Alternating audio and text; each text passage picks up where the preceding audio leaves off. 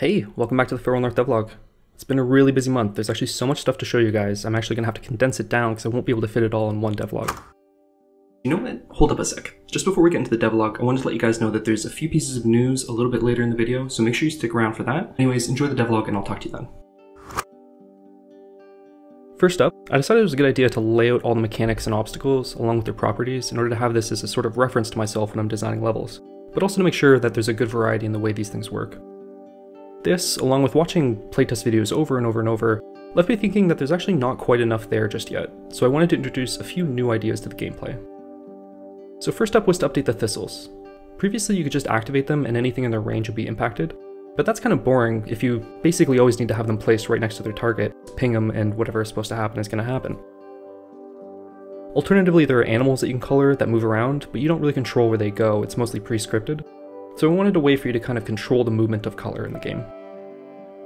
What I came up with is that you can actually now pick up flowers for a short while before they wither away and dissolve, respawning back at their original position. This brings a lot more movement to the puzzle design, something that was really missing before. In order to complement this new mechanic in the existing perspective puzzle, I've added a second type of hidden object that can't be unlocked by perspective, but instead is only accessible while you're holding a thistle, or some sort of color source. This way you need to activate the thistle and rush your way past the hidden object before it withers away. Of course, you can also combine this with perspective, where you need to carry a thistle across the object in order to reach the correct perspective on the other side for a permanent unlock. All in all, I have to say that I really like the added movement that this brings. I also wanted a pure door style mechanic, but one that the dog can handle on their own.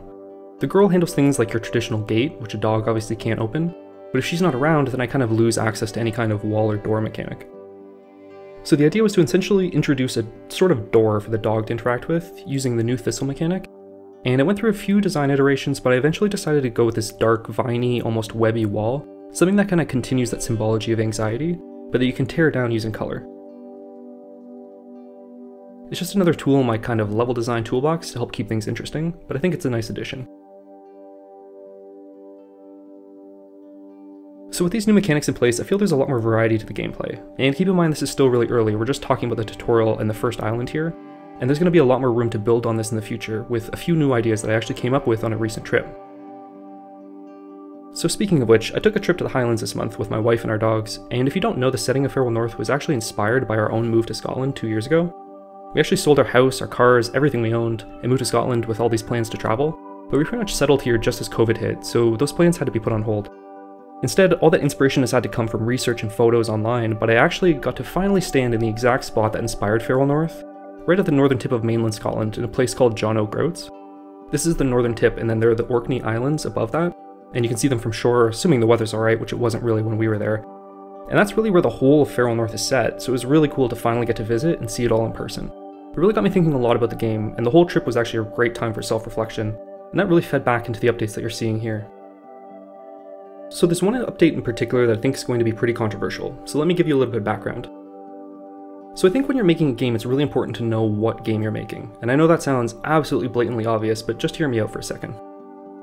You see, Feral North could arguably be considered several different types of games. You could say it's an adventure game or a puzzle game, it has elements of platforming and stealth, it's technically an open world. And it's obviously okay to incorporate elements from multiple genres, but you definitely don't want to try to do everything because you'll just end up with a way overscope game that doesn't really do anything well. So for me, the gameplay element that was the least interesting to the game that I was trying to make was platforming. And the jumping was causing all kinds of problems for me in the level design. Since you can swim and you can jump all over, playtesters were finding all kinds of content skips that would break the game, and I was spending way too much time fixing these up just for a 20 to 30 minute demo, never mind the whole game. Quadruped jumping systems are really difficult to get right in the first place, and honestly I don't think I've ever played a game with a free jump system and a quadruped character that did a really good job of this, and I've played a lot. Add to that fact that basically wherever you go, the girl needs to be able to jump, climb, follow, or at least not get stuck, and it just becomes way too complicated for something that's not even important to the game. So I made, again, what I think is a controversial decision, to remove free jumping because I just don't think it adds anything fun, and I'm not trying to make a platformer. And it was taking up way too large a portion of my time to fix up all these skips that players are finding with it. A couple Discord members made some suggestions to check out games like Twilight Princess during the wolf sections, or the trailer for a game called Stray, where you play as a cat and there's this really cool jump mechanic. So I did some prototyping and came up with something that I think is a really nice balance. Basically, as you play the game, there are these sensors that are looking for suitable jump targets, basically platforms at a different elevation or even water. And a little icon shows up when you can jump, and if you do jump, exactly where you're going to land. Hitting the jump button then triggers the jump, and through the use of a little bit of math, I'm able to have the player kind of land exactly where it's shown that they're going to. I was actually really inspired by Freya Holmer's Bezier curve demonstration video. I'll leave a link to it down below. If you haven't seen it, it's this beautifully animated introduction to Bezier curves, and as I was watching the animations, I realized that they're basically the exact shape I was trying to create for the jump animation. By the way, I always get comments asking how to learn shaders. Go check out Freya's channel. Her content's amazing and she's a genius.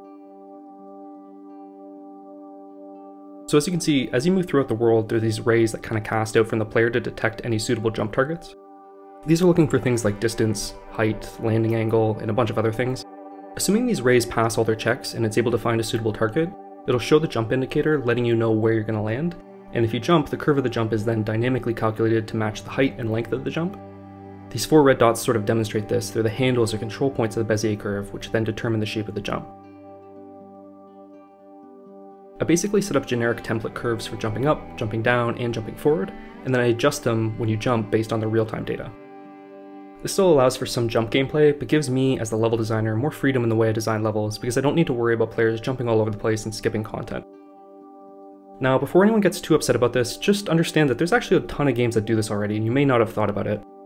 We already mentioned games like Stray and Twilight Princess, but there's also games like A Plague Tale: Innocence, which have this exact system where you can only jump at certain predefined, almost scripted locations. And others like Hellblade or God of War, and really the majority of stealth games, where you don't even have a jump button. These games have amazing level design, and a big part of that is that they place these kind of restrictions on the movements, so you're able to better control how players move through the levels. So, to be honest, playtesters have had mixed reactions so far, but most of them had actually played with the old system, and they agree that the new system is better, although they miss sort of having just a jump button to like idly press when they're running from A to B.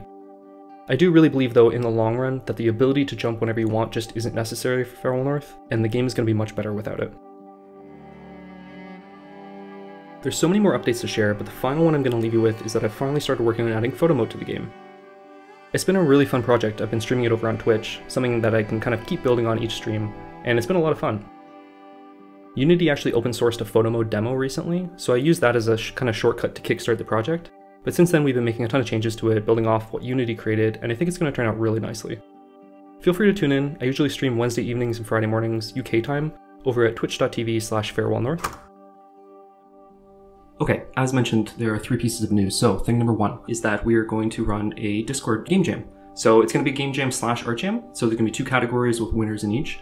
There'll be a shared theme, they'll run the same amount of time, but you can just enter whichever category you're interested in. You can create any kind of art or game that you like. There's going to be a specific theme that's released tonight at the end of the voting period. So you want to help vote, you can join the Discord down below. The jam is going to start midnight Friday night, Saturday morning, and it's going to go until Sunday, September 26th at midnight, so it's 8 days. And like I said, so you can make any kind of art or any kind of game that you like. There'll be winners in each category. Winners will receive a Steam gift card, a special Discord role, Twitch VIP role, that kind of stuff. So if you're interested, links down below, and I hope to see what you come up with. Thing number 2, so you can now sign up for the demo beta. This is over on Discord again. Some people message me asking for things like email or different platforms. I'm sorry, it just ends up being a lot of work to manage setting up Steam keys and gathering feedback and everything, so it's going to be exclusively for Discord for the time being. I'm sorry if that's not your thing, but the public demo is going to come sooner than later anyways, so just be patient. In terms of the beta, the way that this is going to work is that every week I'm releasing it to more and more people, so I can incorporate your feedback, make some improvements, send it up to the next batch, and actually test and improve the game over time. Things have been going really well, so it's time to move it to the beta phase. So join the Discord, you'll find a Google form there, fill that out, and then every week I'm just going to add people randomly to the group.